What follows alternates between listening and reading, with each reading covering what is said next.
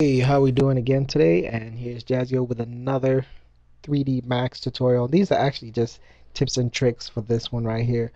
We're gonna do a couple of those right now, which is adding more keyframes, whether you want to slow things down or let them move longer, or if you want to just add keyframes for additional movements and just maybe a couple other little things in here. So actually, let's go ahead and get right to it. I'm gonna go ahead and create a plane. Let's go ahead and make that 200 by 200, and I'll hit Alt W to get the full screen mode. And what I'm doing is I'm using the little scroll wheel on my mouse to move this up. I'm actually going to change this white to make it easier to see. Now let's go ahead and create a sphere.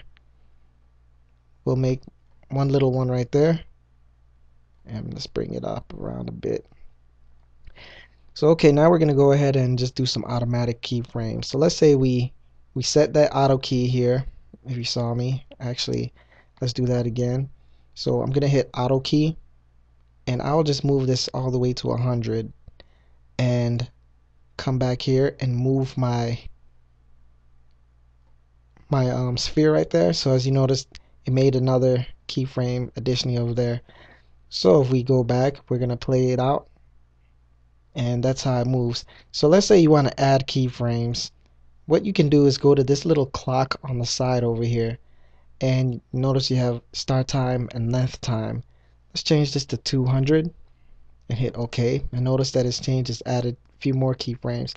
So if we come here, if you want to move it, make it longer so it runs slower, you can either move this, and now let's look at this and see how slow it moves. Pretty slow. Or if we want to add some additional frames, what we could do is auto key again, and then you just move it to where you'd like it to be keyed at. Let's move it up here, and let's do something slick. We'll actually make it go smaller and move it, and then let's say 200. We'll bring it back here and make it larger again. Let's cut that off, and now let's look at our animation. Look at that. There you go. So that's pretty much a quick, easy step in making more keyframes. And another thing, let's say if you think you're gonna do some changes, but you're not sure you're not sure if you're gonna end up needing to go back, you can actually come up to File, and what you would do over here, actually, you would do Hold.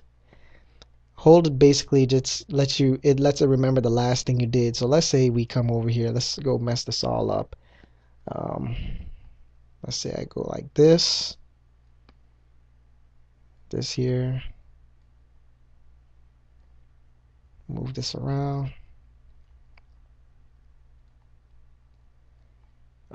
Just kind of screwing this all up to make it get my pointer around. We'll spin it around.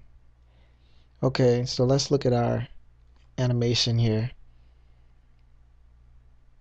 Kind of slick, huh?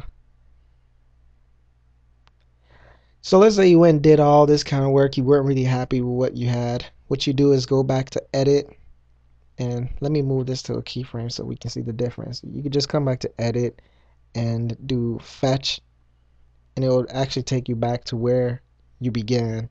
See, so everything is pretty much clean right there. You notice the keyframes aren't showing here. All you have to do is just click on it once and you see your keyframes.